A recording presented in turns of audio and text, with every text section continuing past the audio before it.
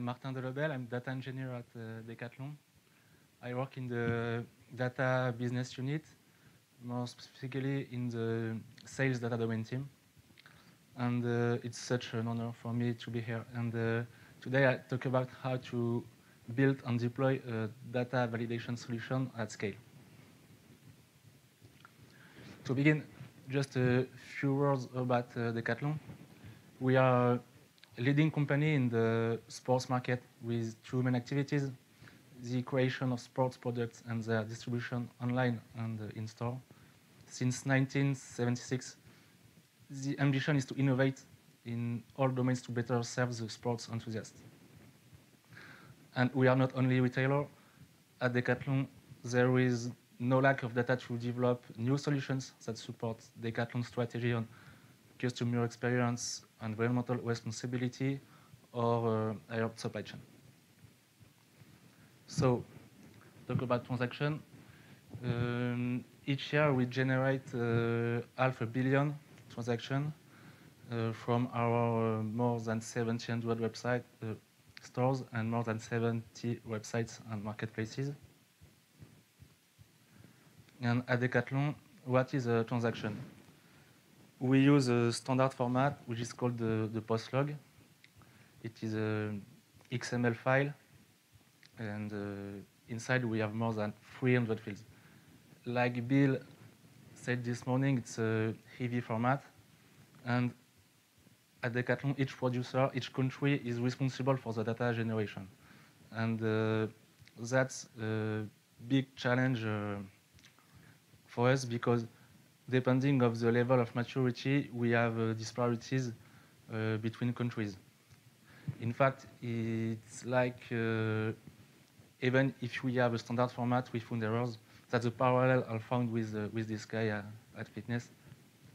Maybe this guy should be coached by John. I can give you an example. Last year, a cashier was doing a return. He scanned the barcode, but it was not working because it was unreadable. So he decided to capture the barcode number in the price field. And what happened? We load the wrong information in our system, and we killed all the company margin. So the CTO called us at 3 a.m. to fix the problem. So to avoid this type of side effect, we launched a project this year to replace our Talent SQL-based pipeline. Our target is in a data engineering team to load the transaction in the data lake. So actually, in the architecture, all the transactions are loaded and stored in the Kafka centralized clusters at Decathlon. And our mission is to load it in the data lake. At Decathlon, we have Databricks medallion architecture for the data lake. It is divided in 3 parts: bronze, silver, and gold. The first one on the left, which stores the raw data, so in XML. We do the transformation with Spark, mainly for I/O and distributed calculations.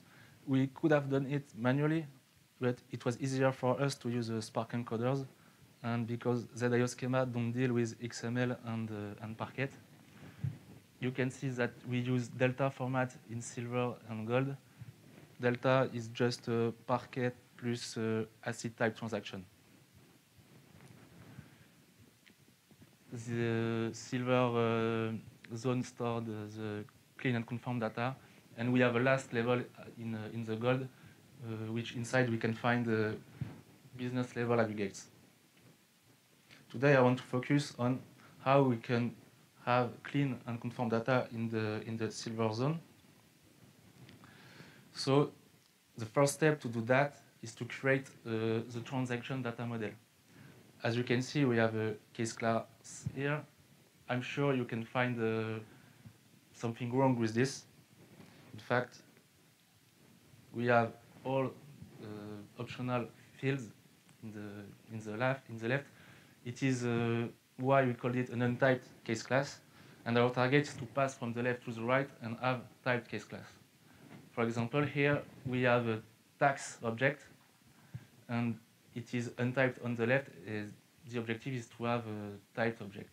So, for example, on the amount field, we pass from an optional string, which is the most agnostic type, because maybe it will be missing at the reception, to a double type.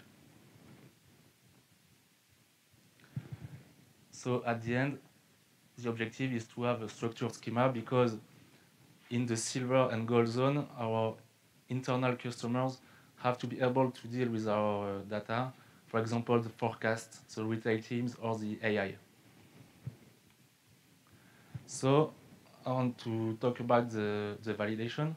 We choose to use the ZIO Prelude validation type. And now I will show you an example of our validator. So in fact, in the input, we have an untyped retail transaction, same thing like I presented before, and the two possible outputs. So in blue, in case of success, we just send the retail transaction to the DATALAKE in delta format. And in case of failure, we just build a small object, which is called the validation error.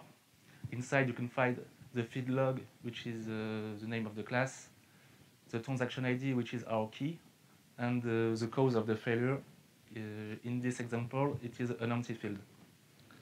This validation error object is sent to a DynamoDB database, where at this point we are able to do some alerting, dashboarding, or monitoring. Our target here is to animate our country, our producers, to reach a better level of quality. One thing I wanted to say today is the cascade validation that we can find, that we can do with ZIO Prelude. In fact, when we receive a transaction in our system, we call the transaction validator once, and implicitly we call all the other validator. So in fact, we accumulate all the error in parallel of the success. So in the same time, we load DynamoDB and the DATALAKE in parallel. That's why we called it the cascade validation. And that at this point we have the magic of the DIO happen. Here you can find an example of DynamoDB.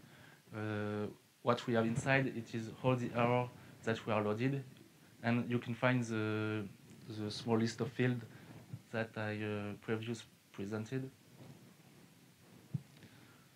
So thanks to ZIO, Prelude, and Spark, we have managed to tackle the following challenges that would have been very hard to tackle otherwise.